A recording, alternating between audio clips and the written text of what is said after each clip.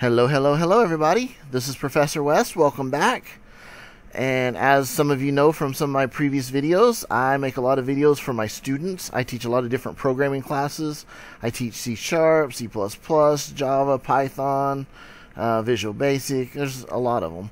And I like to create these videos to try to help my students anytime they might be having trouble or questions with what's going on. And I like to share them online for anybody that wants to learn programming that it might help. So I'm going to start a brand new series right now called Python. That's the language we're going to be using. And Python is a pretty new, well, it's not new, but it's really gained in popularity in the last few years. It's a programming language, and you can see a little bit of it up here on the screen. It's so popular because it's very similar to just plain English. I mean, there's some code, but not like some of the languages that we've dealt with. So I'm going to start off. I'm going to show you how to download and install Python, and then I'm going to walk you through downloading and installing an IDE, an integrated development environment called PyCharm. And both are fairly simple. So I went to python.org. As you can see here, this is the Python home site. To download it, I'm going to point to downloads, and you can come in and tell it all this different stuff, but by default this one here that's up says download for Windows. Since I have Windows, that's the one I'm going to be downloading. And whatever the newest one is the one that they'll have here. In this case it's 3.7.0. so I click on that, and because it's Windows, the extra little safety screen comes up down here at the bottom. Instead of just running it automatically, it downloads it and waits for you to decide.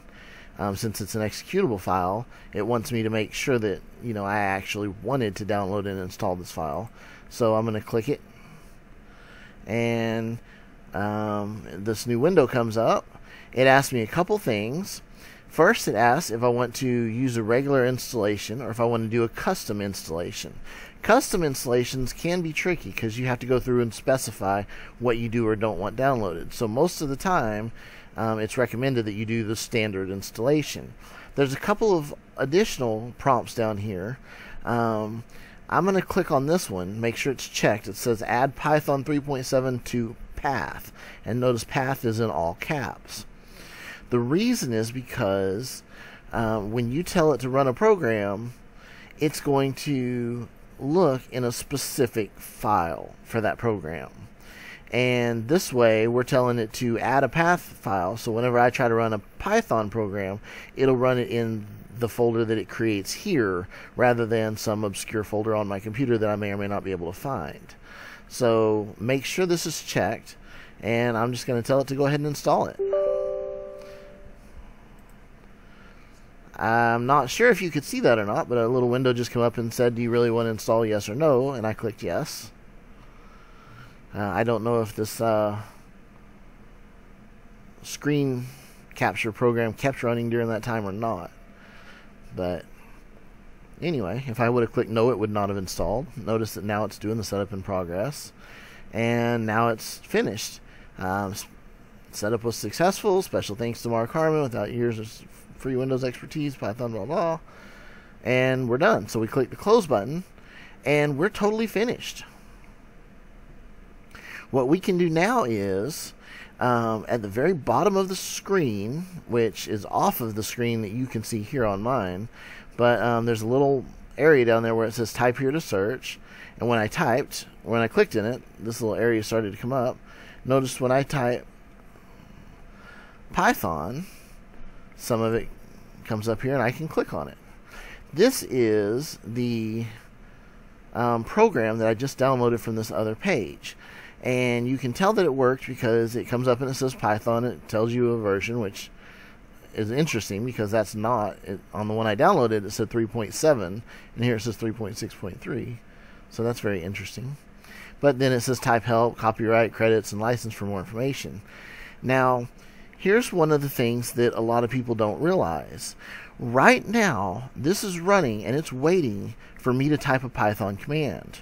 So if I type something simple, I could type a simple line of code, print open parentheses. In Python, you can use a single quote or double quote as long as you use it the same.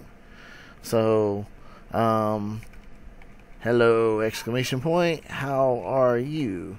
And notice I use a single quote here because I used one at the front. Close my line and hit the enter key. Notice that hello, how are you showed up because that's all I told it to do was print that line. This is not the most efficient way to write programs, obviously. If you're going to use this, what you would actually want to do is write the program in Notepad, or Notepad++ would be even better, and then save it in the file that the path variable pointed to. And then you would come here and you would simply give it the run command to run that program. So as you can tell, this is a little bit of how can we say, cumbersome. It's a little more involved than what we really like. And that's why I strongly recommend downloading an IDE, an integrated development environment. There's tons of them that you can choose from, and I'm going to use one called PyCharm. Let me exit out of this real quick. And let's go ahead, just go to the PyCharm website. PyCharm dot... Oops, actually it's not PyCharm dot, it's JetBrains .com/PyCharm, because JetBrains is the ones that made the PyCharm program. And as you can see now, you could simply click the download now. This is the professional Python IDE for professional developers. Uses cookies, blah blah blah. I'm going to go ahead and tell it to download. And now it's going to come up and it's going to ask me, do I want the professional fully featured, which is a free trial, or do I want the community, which is a lightweight IDE that's free open source? Well, I don't just want a free trial, I want the free open source, because it will do absolutely everything that we need to do in all of my classes and a lot more. Now you have this page here, gives you the option if you'd like to enter your email address and let them send you stuff, you can, but the program's already downloaded here, so all I got to do is click on it. Oh, it's not finished downloading, so while it's downloading, I'll talk a little more about this. Sometimes websites like this like to keep track of who downloads their programs, and that way they can send you advertisements and updates and various things that may or may not help. And you're totally welcome to do that if you'd like. I'm not going to, because I get enough emails as it is. If I have a problem, I'll look it up. So, okay, now it's going to open for me. La la la, open sesame. I don't know if you saw that or not, but another window came up and asked if I really wanted to run the program, yes or no, and I told it yes. And now we come to the Welcome to the PyCharm Community Edition setup. You click the next button. It asks where you want to store it. I've already selected a folder because I've already installed it once, and I click next. And then it's going to ask you a few more questions. Do you want to create a desktop shortcut? If so, and do you want to create any associations? Now, for starters, if you're not sure what kind of computer you have, if you're using Windows, the newer Windows are 64-bit programs, and the older ones are 32. If you click the 32, it would run on everything, and if you know you have a newer one, then you can click 64. And create associations is where it would go through and look for all .py files on your computer and link them to this program. I don't want to do that for now, so I'm going to ignore that. Some of you may want to go ahead and click on this. That way, anytime you try to run a .py file, it would automatically run it in PyCharm. I deal with several different IDEs, and I like to be able to choose, so I'm not going to check this box. I'm going to click Next, then I'm going to click Install, and here we go.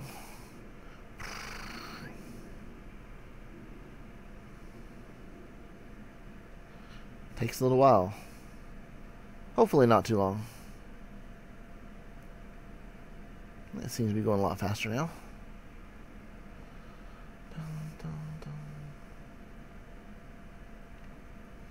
Depending on how fast yours did, you may or may not want to pause this video until yours is finished.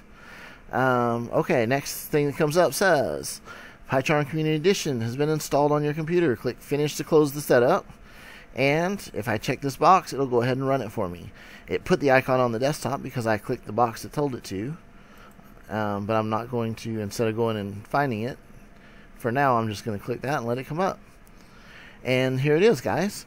If I click Create a New Project, and I can come in and tell it what I want to call it. And let's call it my test program. And I click the Create button. And it's creating the virtual environment now. Here's some tips it's got listed here. And I'm going to go ahead and stop the video at this time because I was only doing this video to walk you through how to set it up. The next video I do will teach you how to use this IDE. So, anyway, I hope you enjoyed it. Oh, there comes the rest of it now. And I hope you enjoyed this. I'm going to click the close button. And I look forward to seeing you in my next video. As always, you're free to leave me any requests or comments or anything. You can email them to me or you can post them online. I love to hear requests. I love to hear people's feedback on this stuff. And also don't forget to subscribe to my channel. And I'll see you in the next segment.